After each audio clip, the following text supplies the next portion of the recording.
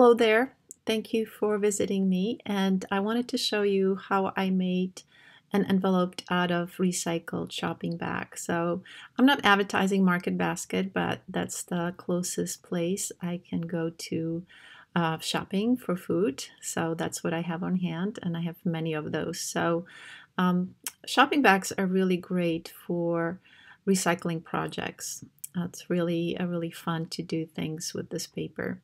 Anyways, I'm trying to do my best to rip this, and if you want to be a little cleaner, you can just steam the seams and then pull them easily apart to basically get one nice sheet of paper.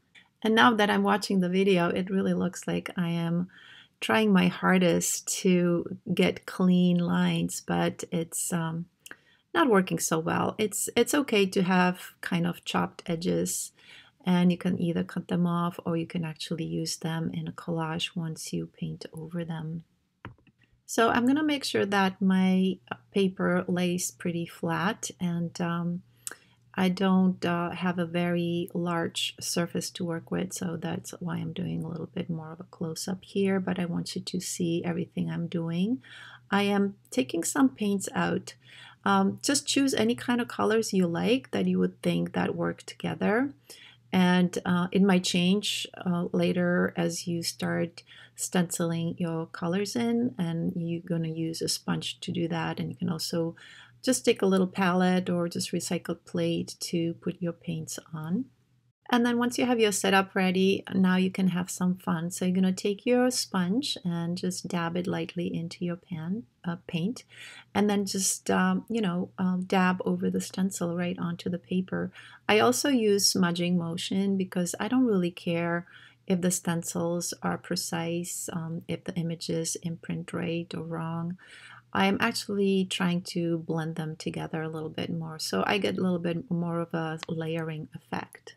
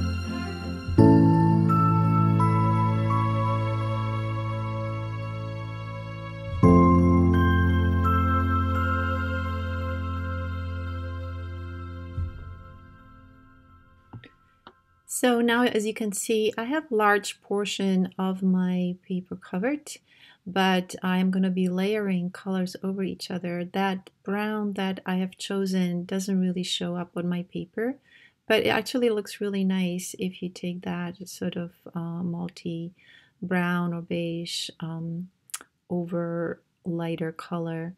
And you can't really see it exactly, but sometimes the colors that are close to each other create a really nice effect as well. And then I'm using my sponge to kind of dab around the edges as well. I'm basically getting rid of color on my sponge, but at the same time I am also creating transparencies of colors. Sometimes when the stencils dry, it's really nice to kind of smooth over them with another color to just create another form of layering, and I think it creates a really nice effect. This song is made by Finya.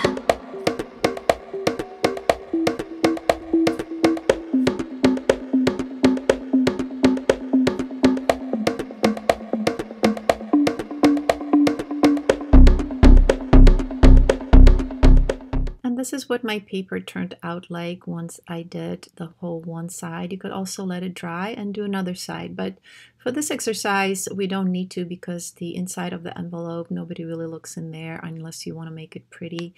But I think the contrast of the envelope from the inside out is also really nice. So I have a template here that I designed myself. You can I can share it with you in my on my website, so you can go to it, but you can also make your own template.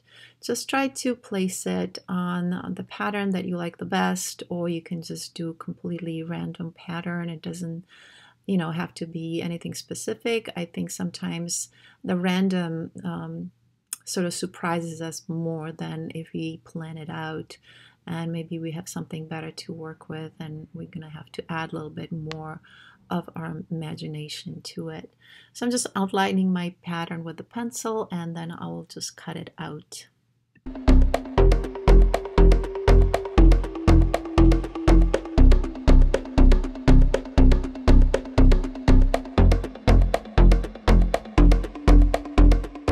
So now that I have my stencil cut out, I am going to fold it into an envelope, and it's really easy. You don't even have to use a ruler or any kind of like liner to help you fold it. You just kind of fold it along the lines where you think the folds might be, and just create an envelope.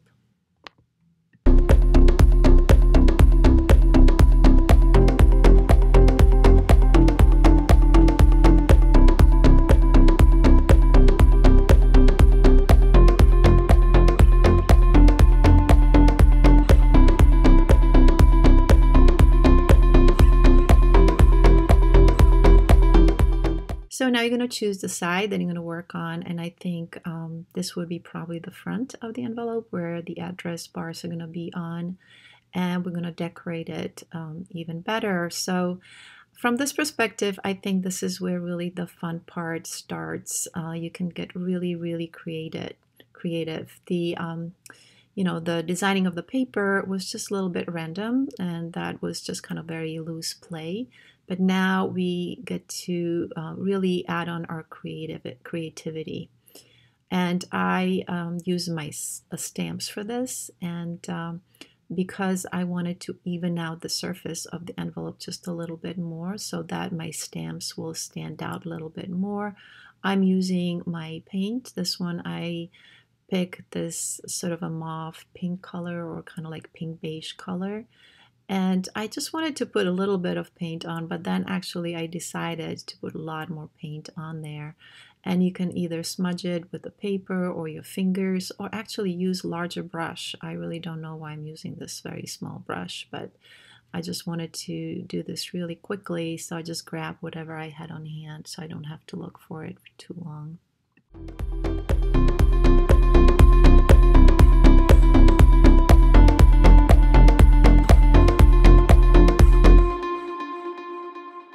This song is made by Finya.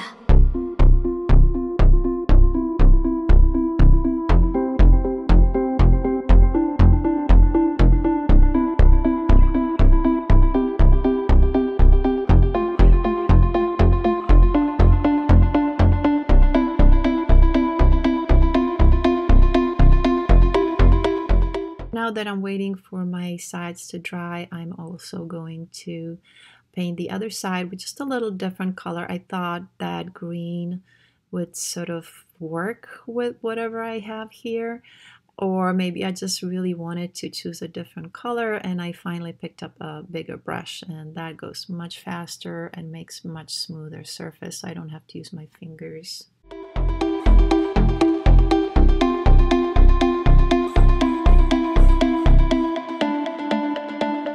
This song is made by Finya.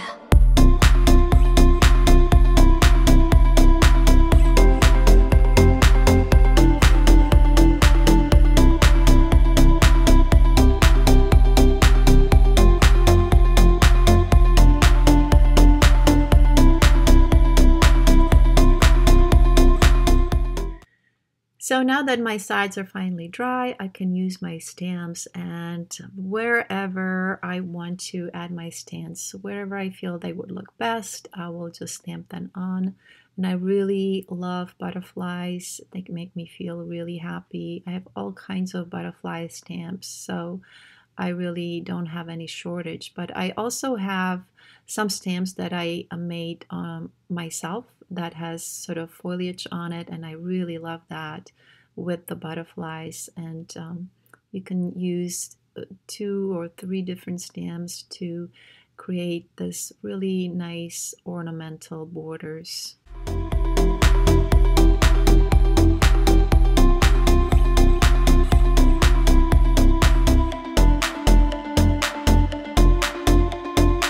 This song is made by Finya.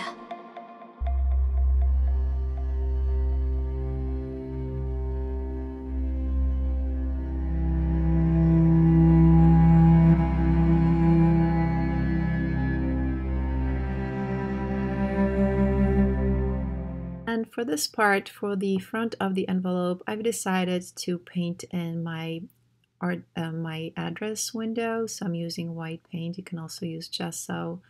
And I thought I wanted to have that first, so have that as a center point from which my other ornaments sort of come from, or they sort of surround that window, that opening. So I thought it would be better if I just start with that.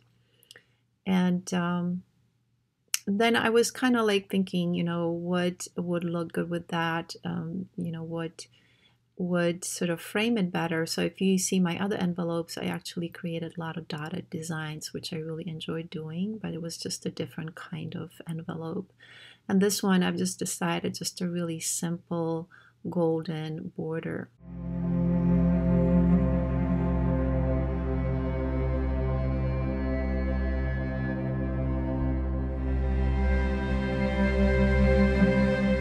I also have a stamp of a hand that I had from a very long time from Tim Holtz selection, and I've used this hand many times, and it always adds this little personal touch.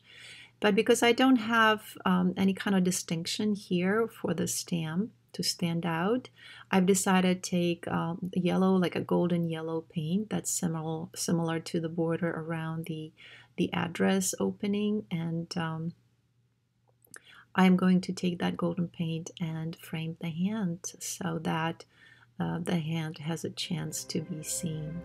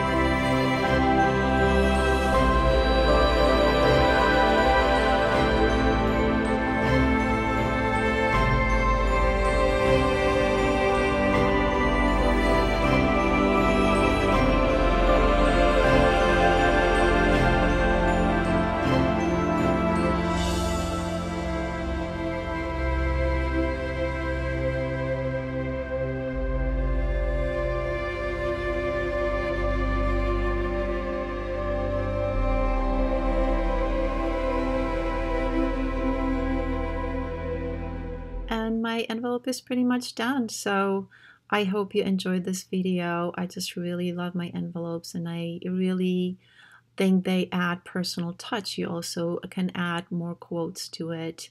Then of course put some glue on so you can fold it, and it's ready to be shipped. Thank you so much for watching.